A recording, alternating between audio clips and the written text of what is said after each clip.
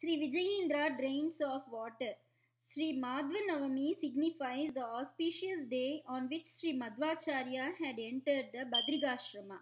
In the Kumbakonam Srimad, the celebration of Sri Madhvanavami was a grand affair spread over a period of 1 week during the pontificate of Sri Vijayeendra, with special pujas, religious discourses, and music performances occupying the pride of place in the activities connected with the observance of that memorable event. It was one such Madhva Navami day. Devotees were thronging at the Srimat right from the early hours of the morning.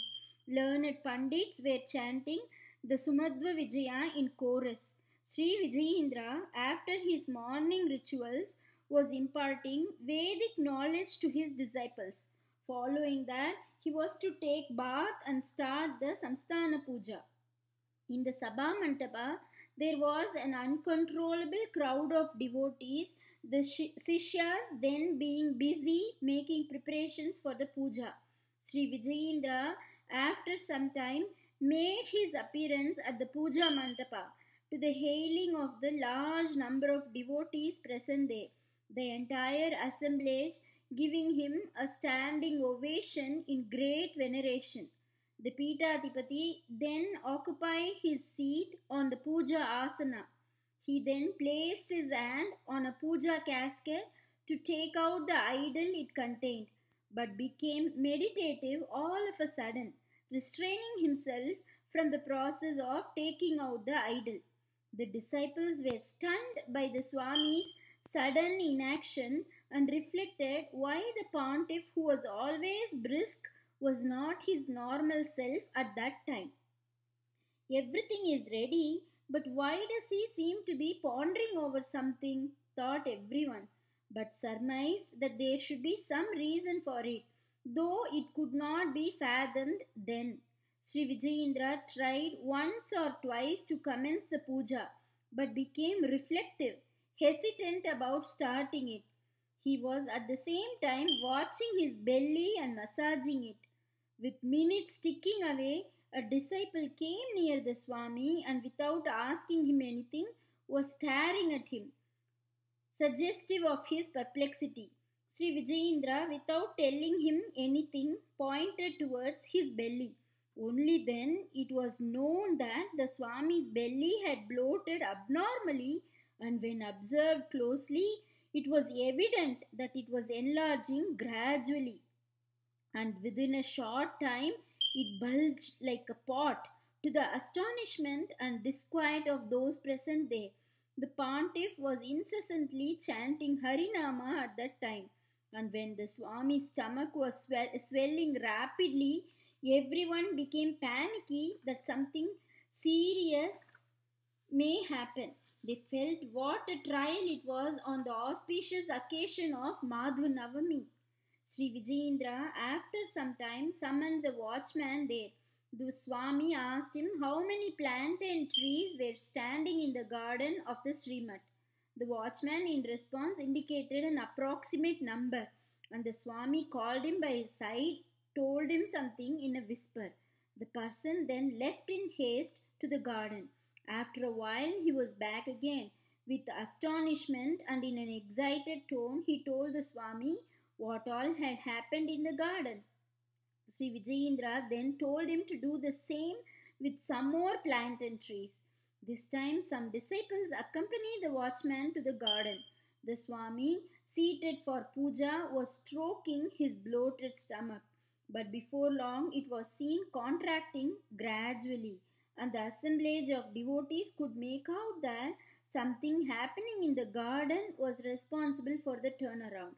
The strange occurrence prompted many to go to the garden and see what was taking place there, and to their surprise, the devotees who had gone there found many plantain trees chopped off and a watery discharge exuding from the stem left at the bottom of every tree sheared off.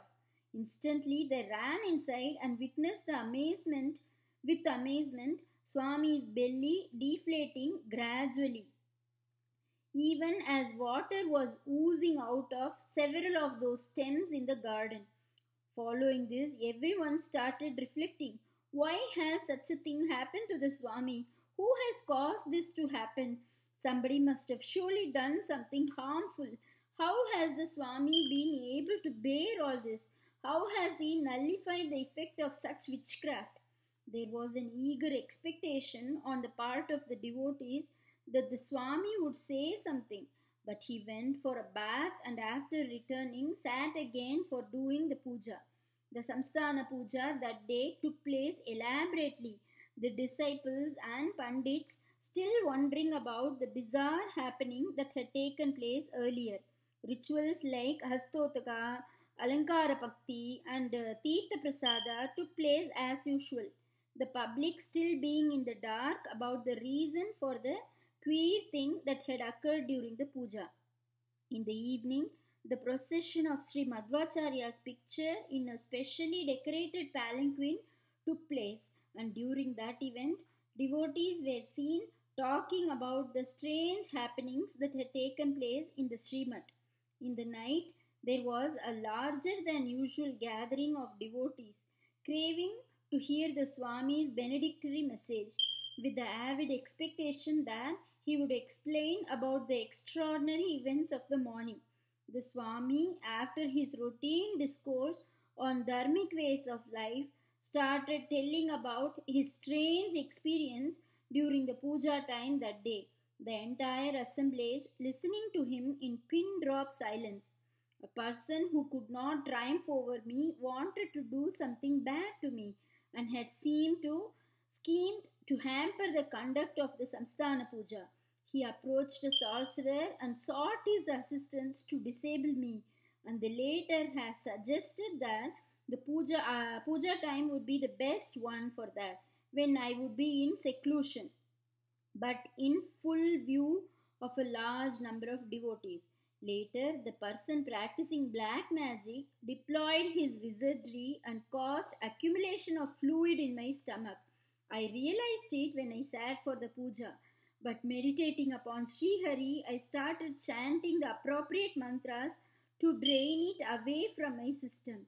The sorcerer is here now in your midst to see what I am going to do next, but is trying to slip away from here.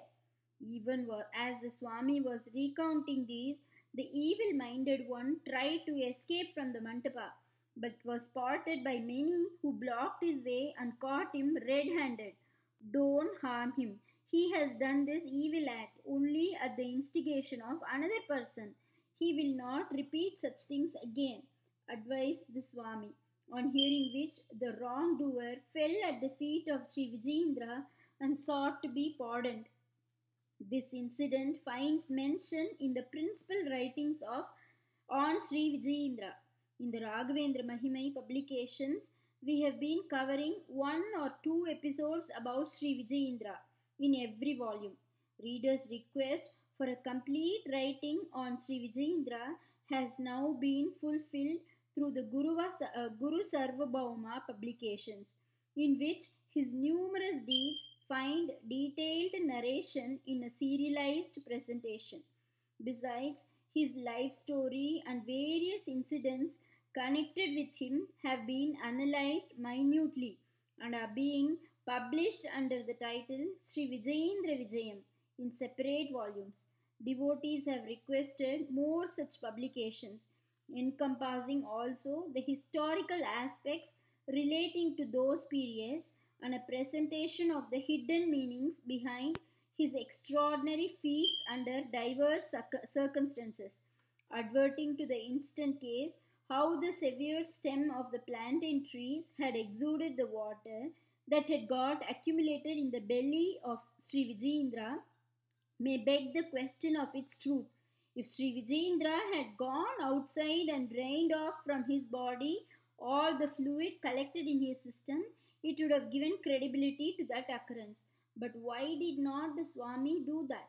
Yes, in that case, there could have been no difference between Sri Vijayeendra and the laity in public perception.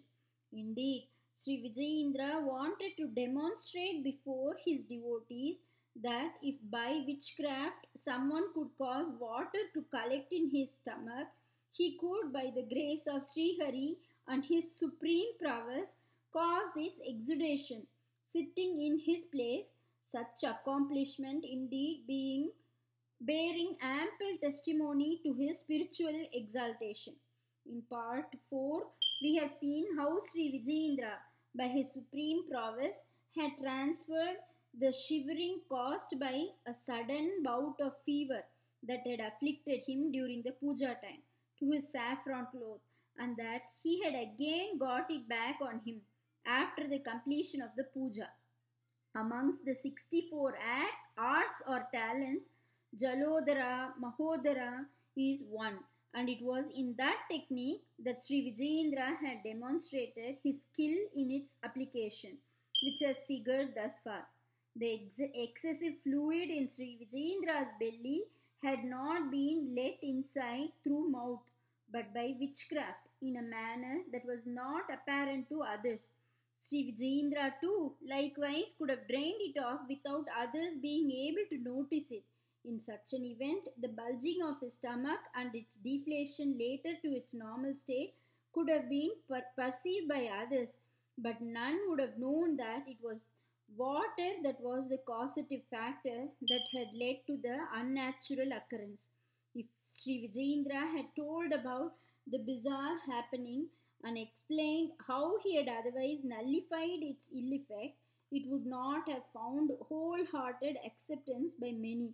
Without giving room for any such doubt, the chopping of the plantain trees in the garden that brought out water from their stems and the simultaneous deflation of his swollen belly, noticeable by all, established beyond debate the Swami's extraordinary spiritual prowess and his mastery over the Jalodhara Mahodhara ability that conquered the sorcery of the evil minded one. Like the control Sri Vijayendra had exercised over the water let into his system, some sages, as found in Puranic versions, could contain the entire flow of a river in the Kamandala, holy vessel carried by them. Sri Raghavendra too was endowed with all the spiritual powers that Sri Vijayeendra had possessed. This aspect had been highlighted in the course of narrating the Chittaldrug incident, which may be recalled here.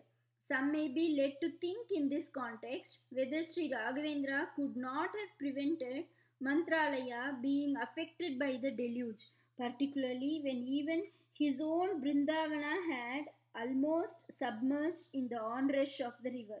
As already indicated, we may now examine another incident concerning water, more precisely, a vow to be honored, before finding answers to various questions relating to the Mantralaya flood.